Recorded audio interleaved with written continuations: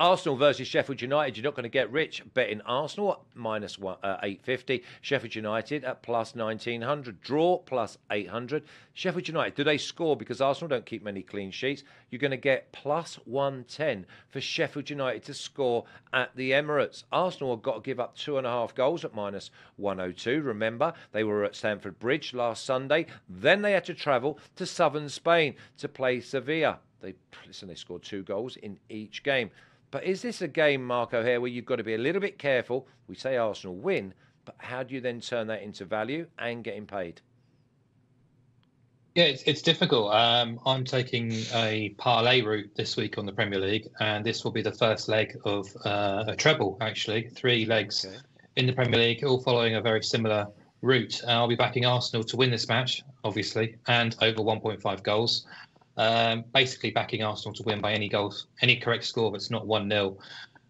So obviously they beat Man City before the international break at the Emirates, and their home record in the league since the beginning of last season now reads 17 wins from 24. They've scored twice or more in 19 of those fixtures, and they've averaged 2.63 goals per game at home. Now, when they've hosted promoted sides at the Emirates, go back to 2010, their record reads 31 wins from 36.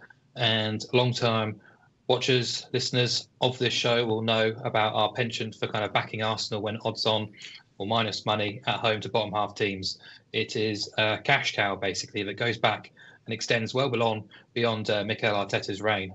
Arsenal just tend to be flat-track bullies at home against the lesser lights of the Premier League. So I think it's not asking for a lot for Arsenal to win this game and score 2 goals.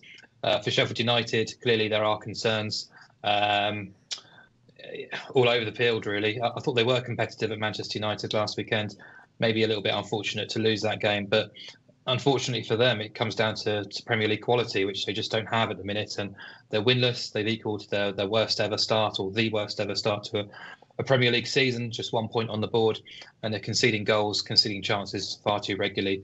They've conceded twice or more in each of their last 8 Premier League games. They've also allowed at least 20 shots in 4 of the last 5 matches as well. And you just can't really afford to do that against a team like Arsenal. They will make you pay at some stage. I thought they were really impressive, actually, away at Sevilla on Tuesday night. That looked like a bit of a bogey game, really, but they were fantastic. And Gabriel Jesus, in particular, was a really standout star of that fixture. So eager to see if he'll be fit and available for this weekend after going off with what appeared like a knock. But even still, without him, they've got enough firepower to trouble the Blades and score a couple of goals. Yeah, the number that jumps off that page, though, Brad, is Sheffield United to score at plus 110. Everybody scored against Arsenal. It doesn't mean Arsenal are not going to win comfortably, but from set pieces, from like putting the ball in the box, from getting VAR. Listen, we're talking about, me sitting here saying, oh, yeah, Arsenal win to 0, Fulham not to score. 25 seconds into the game, me bet was in the bin. You say everyone scores on Arsenal, especially at the Emirates. And I just remember holding tickets, goal-focused tickets, for when they played Manchester City, and it was a 1-0 win for them. So I just have a little bit of a sour taste in my mouth from that match. But, it's just so hard, right, to want to back Sheffield United to score a goal. They're only averaging, 0.78 goals per contest. Their XG kind of aligns with that too. When they score, we talk about this week in and week out. They're wonder goals. They did play really well against Manchester United, and I feel kind of fortunate to have won my Manchester United ticket and over 2.5 goals. But once again, them conceding goals kind of reared its ugly head. The price is okay, but this just feels like one of those Arsenal matches where they finally can breathe and relax. Their month of October has been a gauntlet. They played away at Lens for their Champions League. They hosted City, then played in Stamford Bridge, and then went to Sevilla and played in Spain. Now they finally back to the Emirates against a newly promoted side who they should absolutely thrash. It's one of those matches where I think if Sheffield United score, it's a drop on quality because Arsenal have taken their foot off the gas or they've gotten complacent. So for me, it's a coin flip. So you're probably getting about 5%, maybe 3%. I'd say if we want to be more accurate, 3% value there, but that's not enough for me to dive in. So I pass on this game, but I would not be shocked to see Arsenal score 3 goals in this easily.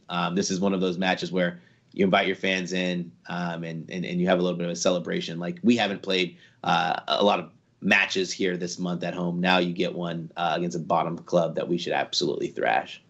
I think we've got to pay close attention to the numbers, because if you think Sheffield United are going to score, there's plus 110. But also, if you think Sheffield United are going to score, then you're going to be saying that Arsenal have got to score 4 to not cash the minus 118 of Sheffield United plus 2.5. So don't complicate this. If you think that Sheffield United can score, don't look anywhere else other than the plus 110, because you don't often see in any Premier League game, in many games across Europe, a team to just get a goal at plus money. You just don't see it. I mean, if it was minus 110, it would still look attractive. Let's have a little look at the official picks. Arsenal and over 1.5 is the first leg of the parlay for the award-winning owner.